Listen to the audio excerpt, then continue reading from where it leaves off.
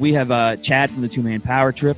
Give me the beginning. Give me the start. How did you, I guess, hear about Wrestling with Reality or John, or did he reach out to you? Or I know those guys are fans of your shows. So I really had no idea who this guy was. I had no idea who John Wanglin was until he emailed me asking me to go on Inspired with Christopher. As a favor to him, he said, Chris Martin is a big fan of you guys, and you helped them get through some tough times. Would you mind going on the show? In the middle of it, it was also, hey, I'm starting up these podcasts with Dan Severn and Vampiro. We would love to have them be on Two Man Power Trip.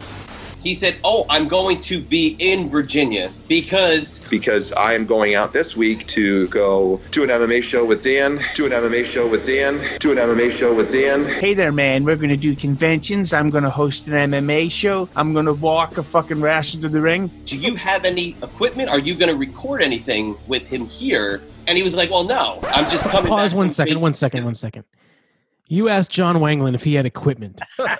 Now, this guy is notorious for not having any kind of podcast equipment ever, even though his name is Johnny Podcasting. Describe to me the first meeting. Like, when they lock eyes, they're walking towards each other, do they shake hands? Do they bro hug? It's tap on the shoulder. Hey, Dan, I'm John. Oh, my God. Yeah. Yeah, I just wanted to provide a little bit of clarity to the timeline, because he did drive like 15 hours from vacation to go to this show. He was there for less than an hour. He tapped Dan Severn on the shoulder to meet him and introduced him as, hey, I'm your podcast partner. How you doing?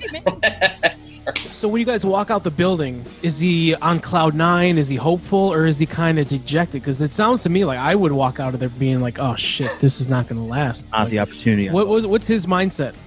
There's no way you can walk out of that and feel any bit of confidence.